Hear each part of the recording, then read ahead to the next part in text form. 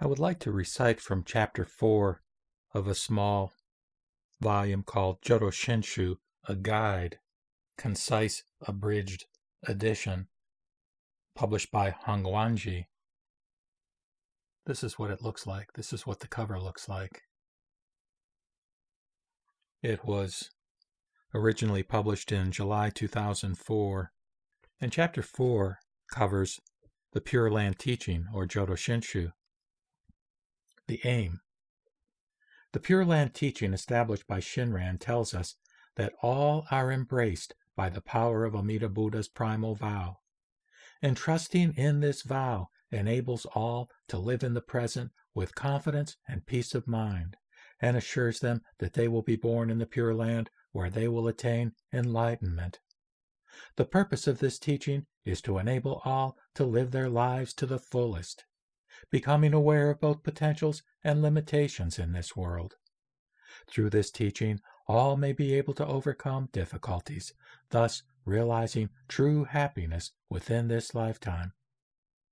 The Jodo Shinshu teaching of Shinran Shonin offers the promise of liberation based on Amida Buddha's primal vow. This teaching is significant for anyone seeking the way to real emancipation from the cycle of suffering. True liberation must be that which provides the strength to continue, even if things do not go as wished, in full recognition that all problems are transient in nature. Jodo Shinshu explains that such strength comes from Amida Buddha's ceaselessly benevolent vow power, which will most assuredly bring about birth in the Pure Land. It provides spiritual sustenance and lifelong fortitude. Choosing to proceed along this path leads to the same awakening as the Buddha. Although all of Mahayana Buddhism recognizes the assistance provided by the Buddhas and Bodhisattvas, Jodo Shinshu particularly values the working of Amida's compassionate vow. The True Teaching, the Larger Sutra. If all beings were free of self-centered greed, no wars, murders, or other senseless acts would plague humankind. Only because human beings fail to see things as they truly are, unable to separate themselves from self-centeredness, the world is burdened with problems, forever plunging further into the abyss of suffering. The purpose of Buddha Dharma is to cultivate higher wisdom and to lessen self-centered greed.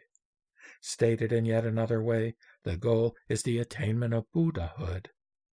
When Sakyamuni Buddha gave the Dharma talk that was later recorded as the Larger Sutra, in which he tells of Amida's vow, his stated reason for appearing in the world was to expound the teachings of the way to enlightenment, and to liberate the multitudes of living beings by endowing them with the benefit that is true and real.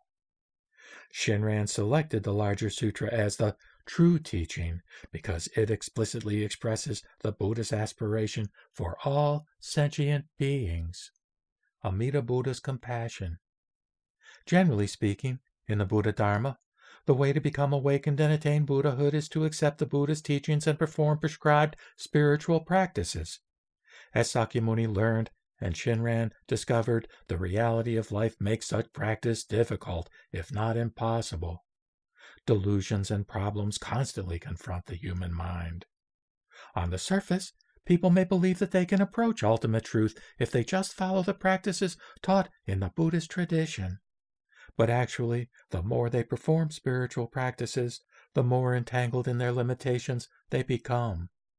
Then, the more people become aware of the depths of human unawareness, the more they realize how impotent they are to achieve enlightenment through their own efforts. Accordingly, although the ideal of aspiring to attain Buddhahood is very important, again, it is practically impossible. If anything, believing that one's own efforts are sufficient underscores the self-centered, ego-directed presumption of humankind. In response to such hapless circumstances, and motivated by compassion for all beings, Amida vowed to bring the attainment of Buddhahood about without delay, or even to wait for human awareness. Recognizing this motivation, as described in the Larger Sutra, Shinran declared that, for himself especially, there is no other way to attain Buddhahood. Amida Buddha and Sakyamuni Buddha. We know about Sakyamuni from historical evidence. Clearly, Sakyamuni Buddha was born a human being in our world. He performed ascetic practices in vain. Despite being a mere mortal, he attained enlightenment, becoming a Buddha in this world. He then spread the Dharma and passed on to final nirvana at the age of 80. From a limited perspective, we can speak of Sakyamuni in the same way we speak of any other person. Although he was like us in every way, his way of being in the universe changed once he gained liberation. In essence, he became the embodiment of the Dharma. Sakyamuni boldly proclaimed that the Dharma was not something that he had arbitrarily created himself. It had always existed and would continue to exist. It had nothing to do with whether he was born in this world or not. All he had done was to experience that Dharma in order to expound it for others' sake. What enabled Sakyamuni to become a Buddha is the reality of the Dharma, the body of ultimate reality and the transcendent truth that goes beyond both time and space, yet is immanent in the world. Because human beings are unaware and filled with base passions, their minds and hearts cannot know the Dharma body directly.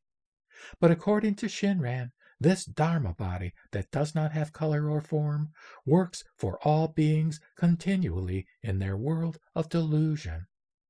Once in contact with human beings, it becomes the Buddha that liberates all sentient beings in this world, namely Amida Buddha. In other words, Sakyamuni is the historical being who founded a spiritual teaching and taught about Amida Buddha's liberation. Sakyamuni urged everyone to experience the Buddha's primal vow and assured them of its power. Amida represents ultimate reality, which is beyond time and space.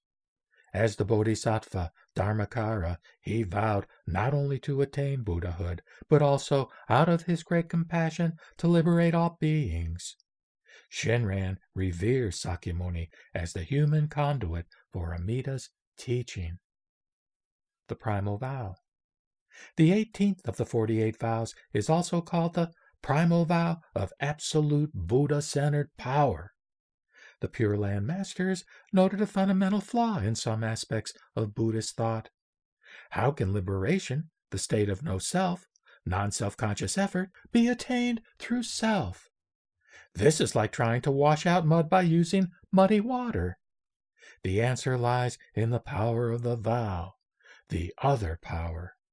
The human condition is ego-centered. Therefore, Buddha-centered power is the only way to liberation. In effect, Amida has staked his own Buddhahood on the emancipation of all sentient beings. The activity of the primal vow. Liberation in its entirety is contained in the activity of vow power. Without exception, all beings can be liberated because its promise is unconditional. How does the power of Amida Buddha's primal vow work for everyone's benefit? First, it reaches into the mind and heart through the words Namo Amida Butsu, and then it becomes as a light that shines upon and nurtures every being. This phrase, hereafter referred to as the name Namo Amida Butsu, contains all the essentials for liberation. Hearing the intent of that name becomes entrusting, and reciting it becomes practice. Thus, the vow's fulfillment is accomplished through the name. Further, Amida Buddha embraces all beings and, quote, takes us in, never to be abandoned, close quote. As an expression of the Buddha mind, its higher wisdom and active compassion are likened to light. While hearts and minds are hurt and distressed by efforts to get by in everyday life, and awareness of the truth is obstructed by ignorance and base passions, human beings cannot see Amida. Yet they are always enveloped by the light of great compassion and protected by it. All beings are liberated just as they are, complete with their unawareness and base passions. The emancipating power of the primal vow provides an unshakable foundation for human existence. Namo Amida Butsu.